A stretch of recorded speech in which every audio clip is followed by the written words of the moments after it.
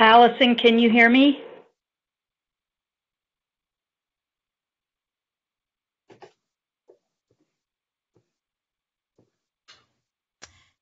Yes, Sarah, I can hear you, but I was doing a whole introduction and no one could hear me because I was on mute. So I apologize about that. So I'll just start again.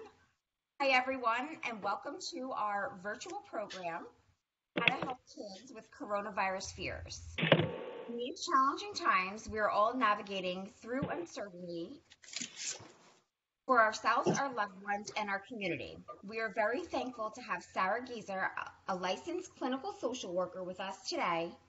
She is the director of the East Mountain Youth Lodge at Hackensack Meridian Carrier Clinic, a residential treatment program providing long-term treatment for adolescents who struggle with emotional, behavioral, psychiatric, and addiction issues. Sarah is passionate about helping teens and families strengthen their relationships and is also passionate about animal-assisted therapy.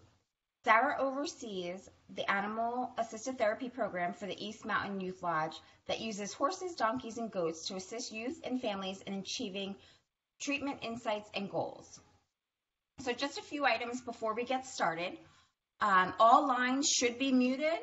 If they're not, please make sure your line is muted. And if you're on the computer, please also make sure that your camera is turned off. Again, if it becomes unmuted, make sure to mute it. Also, if you're on the computer and would like to submit a question or a comment, you can use the chat feature that should be up at the top of your screen. We are hoping for no technical issues, but please bear with us if there are any. So at this time, I am going to turn it over to Sarah. Thanks, Allison. And thank you so much, everybody, for calling in. I really appreciate your attention for a few brief minutes tonight to talk about what is happening in our world. And obviously, these are really unprecedented times, all trying to navigate. And the times are creating significant changes in our daily lives, our routines, and our overall sense of safety and security.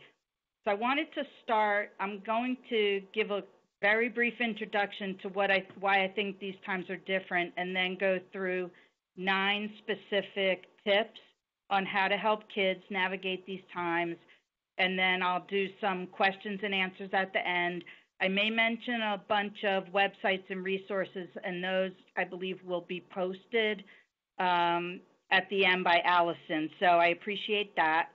So I just wanted to talk for a minute about what makes this pandemic different from other times of severe stress and trauma. And typically, a trauma or a grief response is experienced by a family, maybe a community, a house of worship, a school, and may even make national news. However, most of the time, not all the time, but most of the time, we are able in our grief to see outside life continue as normal. So in other arenas, like for example, if there is a traumatic loss in your family, your children may be able to go back to school and see normal life continuing. You may slowly begin to reintegrate into normal life outside of your grieving, which may look like a return to work or going back to the gym, or even just watching social media and talking to your friends and seeing that life is continuing. And it helps us in our dysregulated state to see outside of ourselves a sense of normalcy and begin, even in little ways, to return to a sense of normalcy where people are much more regulated. But what is happening now is in our personal dysregulated state, which most of us are struggling and fearful and concerned, and our lives have been changed in some very significant ways, which is what I'll refer to as being dysregulated. Our emotions are not balanced all the time. When we look outside, that is also the state of everything else around us. So there is a great sense of collective fear and dysregulation really everywhere we look. And a lot of places that we look to for normalcy, for a sense of normalcy, have either been closed down, have gone virtual, are not occurring at the current time, are not open. So that is really causing a great amount of distress for a lot of us. And it's very hard to regulate our emotions when we can't see a sense of normalcy outside of ourselves. So I just want to hold that as a context for the tips I'm going to give. And I want people to think about ways that they can and do see regulation, because any amount of regulation, which are balanced emotions, we can provide for ourselves or each other is going to help the greater good, so to speak. So let me start with the first tip.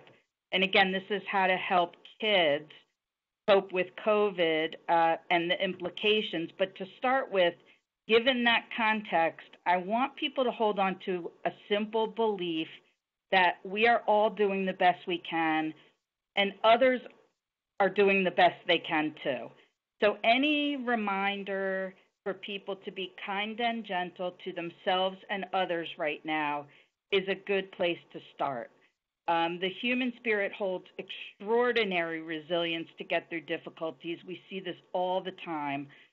One of the most critical things that I can suggest in how to help kids is to make sure that we are taking care of ourselves. Because again, the reason for me to start with talking about how dysregulated our communities and our country and some parts of our world are right now is that we need to show some semblance of collected, organized thoughts and feelings to help our kids. The kids absorb how we are feeling. And right now, most of what they are taking in is fear, people that are highly concerned and scared and worried, and lots of grief and loss and change and things that are not normal. So the more we can show a sense of calm, the better. And the only way for us as caregivers and adults and caring adults, role models, to do that is to prioritize self-care.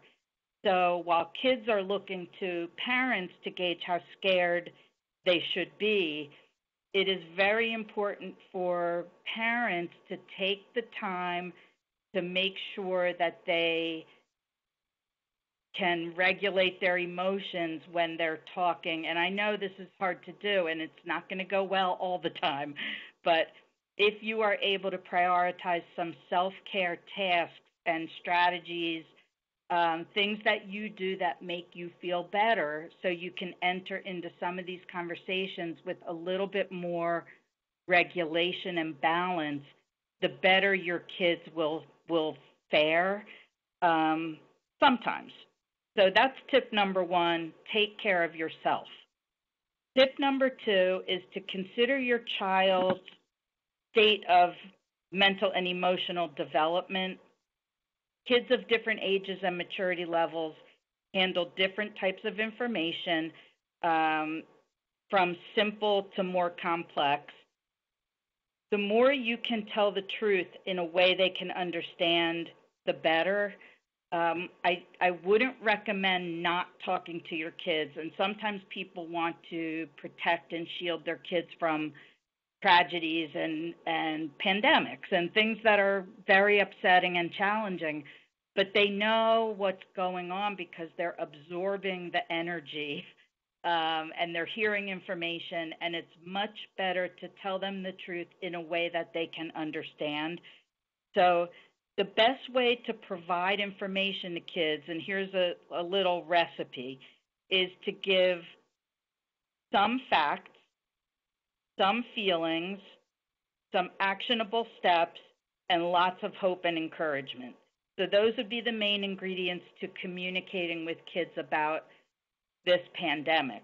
And it may look like this. For younger kids, there is a virus that is making some people sick. Doctors are working very hard to find the right medicine. So those are facts, feelings. It is very scary and sad that we can't see our friends and you can't go to school right now. Some things that we can do, and these are the action steps. Washing your hands will stop the germ from spreading. And then some encouragement and signs of hope. We think that the scientists and doctors will find a way for us to manage this soon, and we can get back outside and you will be able to see your friends. And for now, I think it's really fun a lot of times that we get to spend this time together, although everybody might not believe that or feel that way, but something that feels hopeful and encouraging. So let me move on to tip number 3. Take time to really listen to the concerns and fears of your kids and try to validate their feelings. This is a scary time for everyone. Acknowledge how this can be scary. Listen to your kids. Don't avoid the topic and don't jump in too quickly to try to reassure your kids. Really listen to what they're thinking about. There's something called frightening fantasies, and when children are listening to a lot of things that are scary and adults around them feel fearful, they will begin to make up information if we don't share the information with them. And oftentimes what they make up or imagine or assume is far worse than what is actually happening. And the pandemic's bad. They may come up with things much worse. And they may be concerned about themselves, their caregivers, the family members that they love, their school. So you want to really listen. And once they tell you, ask for more. What else are you concerned about? You may not have all of the answers, but you can get the answers. You want to really listen to what are they hearing. Ask questions about what are they hearing, what are their friends concerned about, what kinds of information have they heard from other sources. Take as much time as you truly need to listen to everything that's on their mind about the situation. Allow kids to feel their emotions. Try your best not to shut this down or interrupt this too quickly with reassurance. Let them talk it out and feel it out. And again, ask what else, tell me more, is there anything else? Then once you've listened to everything, give some facts in a way that they can understand. Don't give too much information. Watch for your child's cues. If they start looking off into the distance, they begin to play, they tell you they've had enough, depending on their age. Listen to those cues, and when they've had enough, that's the end of the conversation. Follow up with the recipe, which is some facts, some feelings, some action steps, and lots of hope and encouragement. And remember that it may not be a one and done conversation. Kids are continuing to absorb a tremendous amount of information, maybe on a daily basis, just like the rest of us. So you may, and you know your families, so you may have an agreement with your children that if they have any questions or concerns or thoughts, they will bring them to you. You may decide to have a weekly COVID meeting where you open it up for conversation and you talk about everything that's of concern. Make sure when you have a discussion that there's closure to it, and also try to avoid discussing it constantly. So have a set time, talk about it, and then close it up. Okay, this was a good discussion about the pandemic. Let's move on to the next thing we're going to do, like getting ready for dinner or going outside to play. Is there anything else you want to say about it? No? Okay, let's move on. Let me move on to tip number 4. Let kids know and make sure that you reassure them that there are many, many people, adults, doctors, scientists, medical professionals who are working very hard to try to fix this problem. All over the world, people are trying to develop solutions. Be comforting and reassuring, and remind kids again about action steps. What can we do to stay safe? And we all hear these things every day. They're on TV, they're in literature, they're online. Wash your hands. Maybe kids can help wipe off counters and doorknobs, buff into a Kleenex and throw it away, and continue to social distance. Those are the things that we can do to make sure the virus doesn't spread further while these people are working on a solution. Tip number 5, remind kids about what is staying the same. So much feels different right now, and their lives have been interrupted in so many profound ways, especially with the closing of school, with virtual school, with social distancing from loved ones and friends. It's really a tough time. And we're more on edge because our lives have been disrupted. So I think to remind kids that some things have stayed the same, what are those things? Make a list of those things. Any rituals or routines that you have at home or in your family that are continuing, I think it's important to mention those things. Also, and I'm sure everybody's heard this is still tip number 5. If you don't have a schedule or a routine, make one up, and there's a ton of COVID schedules online that you can look at. But to try to take a scenario that can feel very disrupted and chaotic and put some organization to it is really helpful for kids. So if you have a wake-up time, an outside time, breakfast time, virtual school time, recess, what are you going to do? Then after school, what do you do? It could be things you typically do, but putting them down on a piece of paper as a schedule is really helpful for kids to feel there is a plan and there is a routine and things just aren't completely chaotic. So that's tip number 5. Tip number 6, ask your kids for ideas about what could help them stay in touch with their family and friends to remain connected. I know there's a lot of ideas out there. People are utilizing virtual technology to stay in touch, and it's true. It is not the same.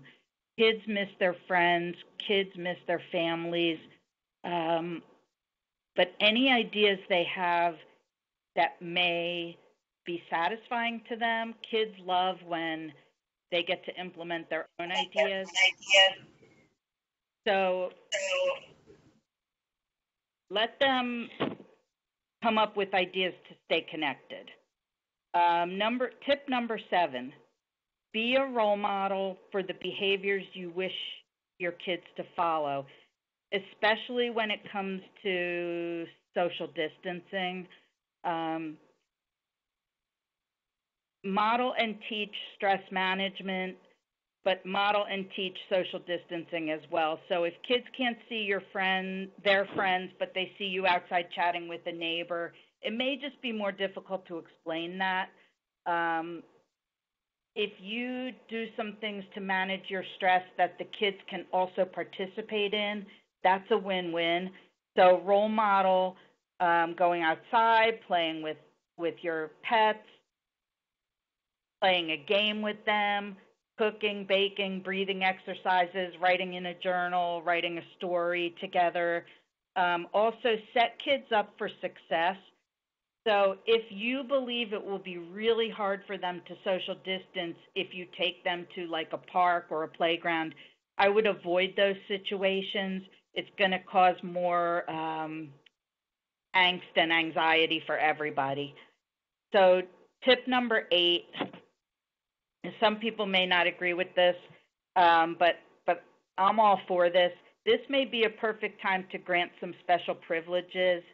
If there are things that you and your children or your family have talked about possibly doing, if it's buying a certain video game system or potentially fostering a kitten or a puppy, maybe learning how to ride a bike or something that you were kind of holding off on.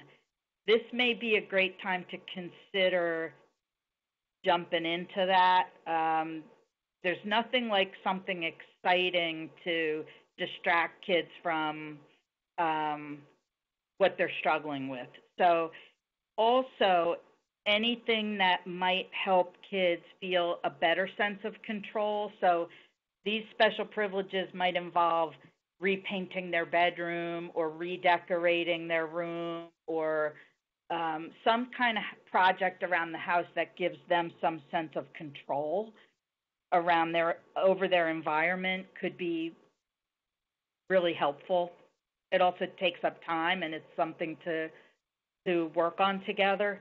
And the last tip is just thinking about the best way to decrease the potential for long-term impact of trauma in kids is to really remain connected to them about how they are feeling and coping emotionally. And again, to give them the opportunity to express their concerns, express their feelings, give information, and for you to be looking for persistent signs of things that are unusual and that don't get better. Some people wrote in questions about kids being anxious. I'll talk about that a little bit in a minute. But please remember what your resources are. So reaching out for mental health support from a professional could be really important. Again, if you see symptoms or signs of something that's persisting that doesn't seem to be getting better over time. There are a lot of virtual supports right now to help people feel a little bit more connected, similar to this phone call.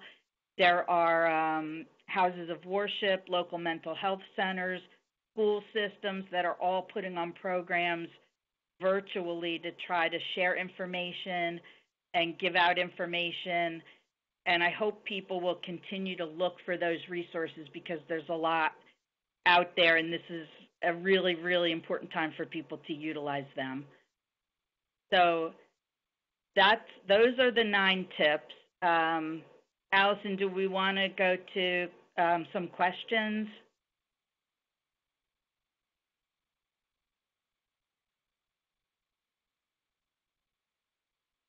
I almost did it again, started talking, being on mute. I just want to point out, and Sarah, I don't know if you want to add in, but the slide that's up right now is the barn animals, the barn style stress reduction tips. So I don't know if you want to add anything about that. I can't see the tip. I can't see my screen, but I can say that one of my personal favorite things to do is go out and be with the barn animals. I'm a huge believer in the power of animals to help soothe and decrease stress and anxiety. So if people feel like they have something special also that helps sort of bring down their escalated, heightened emotions, please spend time doing that. I know by heart, I think what those pictures are, and it's one picture of the 2 horses chilling out, but they're facing away from each other, so they're kind of social distancing. I think there's a picture of the goats just taking in the sun, which is such an important thing for us to do, to just be outside and enjoy nature. And one of the donkeys, I think, is rolling in the dirt and just having fun, and just to be able to go outside and let a little steam off and roll in the dirt is good for everybody. So those are messages from the animals.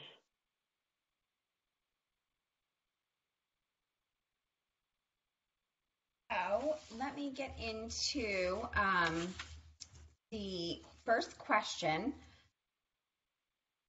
Some people submitted questions about how to help children grieve loss of life, but also of lifestyle that they're used to, seeing friends and loss of rituals like birthday parties, proms, and graduations. What is the recommendation to assist kids in coping and grieving? It's a great question, and obviously this is such an extremely stressful time for everybody. The changed lifestyle has been referred to as people grieving the loss of their freedom, loss of financial stability, loss of employment. There's so many losses going on, and that's all in addition to the actual loss of life due to COVID. So there's a lot of grief and grieving. I think it's a good framework. So I want to talk for a second about the stages of grief. And the stages are shock, denial, anger, bargaining, depression, testing, and acceptance. So all of those stages help people begin to reorganize around a new normal, and they are not necessarily linear steps. So you can go back and forth, and I think using an example of a child that isn't able to see their friends, they may be in shock over that. It's a surprise. Then they're in denial. That can't be true. Then they're angry. Sometimes with kids, that stage lasts a long time. Then there's some bargaining, going back and forth. Then there's just sadness. They may do behaviors to test, and then hopefully, eventually, as they go through these stages, they get to acceptance, which is how they begin to reorganize around this new norm. And this can take time. And as people's grief deepens or they feel it in certain ways, they may go back to one of the old steps and then start moving forward again. There's a couple of websites that I want to recommend to people that talk a lot about how to help kids grieve in the time of COVID, and they're grief websites, but they've updated a lot of information around COVID. So one is called the Dougy Center. It's DOUGY, and the website is I think it's the Dougy Center, but it's the National Center for Grieving Children and Families. The other website is called the National Alliance for Grieving Children, and the website is actually childrengrieve.org. And both of those websites have a lot of information about COVID, the losses associated with COVID, and how to help kids. So I think those will be posted, and I found both of those websites pretty helpful. Perfect. And they are actually posted for those that are on the computer. They are posted up on the screen right now. But for those not on the computer, if you registered with an email, we can send this information out to everyone. So moving on to the next question. There was definitely a few people that asked questions about how to help specific age groups deal with their anxiety, acting out behaviors, not knowing what to do with their emotions. And to go along with that too, there was also any tips with virtual learning and how to deal with that kids are over it or just frustrated by it. Yeah, I really appreciate people submitting the questions, and obviously in this time frame of 30 minutes, it's hard to get to every question. It's very hard to address individual questions about individual kids and situations when I don't have a lot of information about the child or their situation. But I want to give a little bit of sort of general and then some resources.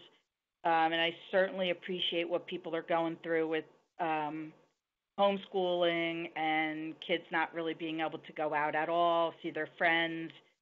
It's a lot. It's a lot for kids and families. But let me start by saying it is important, again, to look at the age of your child and their stage of development.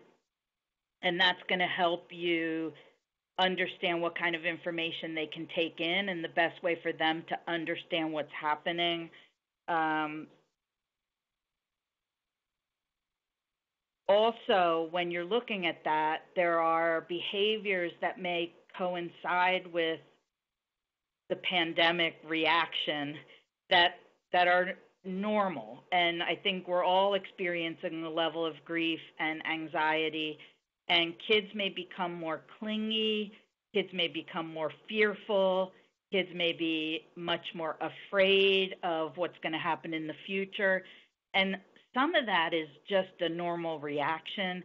I think what we want to look for are reactions that don't get better over time or that you think are really out of the norm for that child or that you feel concerned about. So first, try to remember that kids absorb our anxiety. So the more we are able to stay calm, the better. The more you can keep the lines of communication open over time with kids, looking for these signs and behaviors that are of concern, and assessing that at what point you feel professional guidance is warranted. And I would strongly encourage, as a therapist, that people reach out for guidance because every youth might be reacting differently. And it's really a matter of looking at your child and what's the norm for them and what's unusual for them and what doesn't get better over time. Some resources for addressing various age groups. I just want to throw these out there because there are websites that talk about stages of development and what is reasonable for a youth to be experiencing now in times of COVID. So I want to give some of those websites out. There's a website that I thought was really incredible. It was called 0 to 3, ZEROTOTHREE.org. They gave a tremendous amount of information related to COVID and how to talk to little kids. There was a comic book that was posted. It's probably in different places, but I saw it on NPR.org. The comic book is called Just for Kids, a comic exploring the new coronavirus. Probably really good for kids of latency age, like 10-year-olds, 11-year-olds.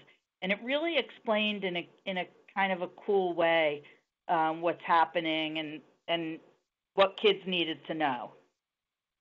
I saw that Sesame Street had a TV special about COVID. I didn't get a chance to watch that, but I do plan to because they're usually pretty good at talking to kids. So I think that may be something that could be helpful to people. UNICEF has a website that has a lot of resources on it.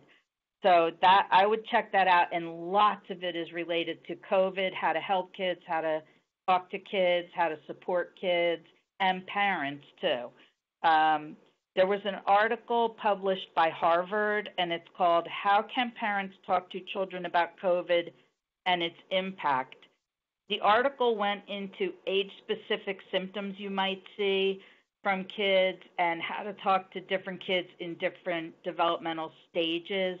It was a really good article. So there are a lot of resources out there, and hopefully some of these can be helpful to you. Perfect. And just want to pay attention to the time. We're a little bit over, so I'm going to wrap it up with one last question.